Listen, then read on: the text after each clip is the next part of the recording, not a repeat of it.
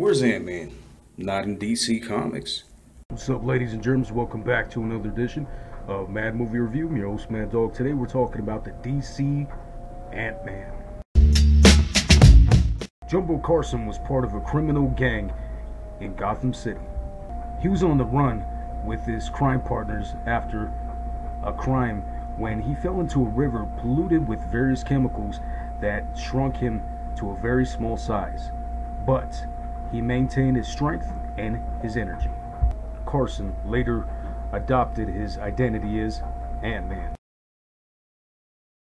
in order to trick Robin and make him believe that he was a fellow vigilante.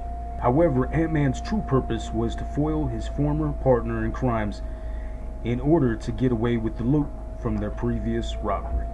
When Robin learned the truth, he tricked Ant Man into going to the laboratory where they produced the same chemicals that made him his size.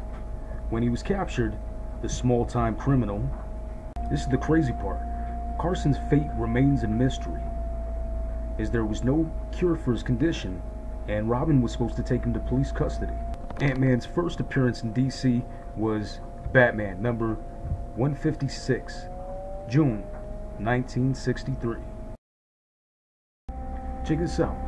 This version of Ant-Man, including all the history corresponding to this appearance, was initially erased from existence following the collapse of the original multiverse in the 1985 to 86 Crisis on Infinite Earth limited series.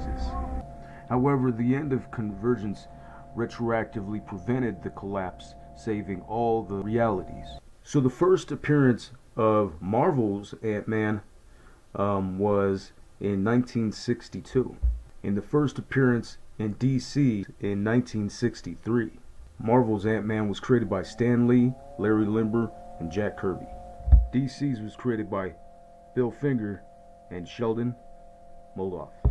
Marvel's is supposed to be a superhero, and DC's is supposed to be a villain.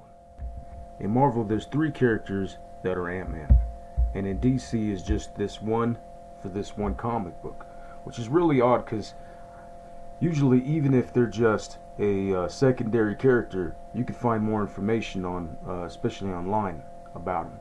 But even DC doesn't even talk about it, which is really odd.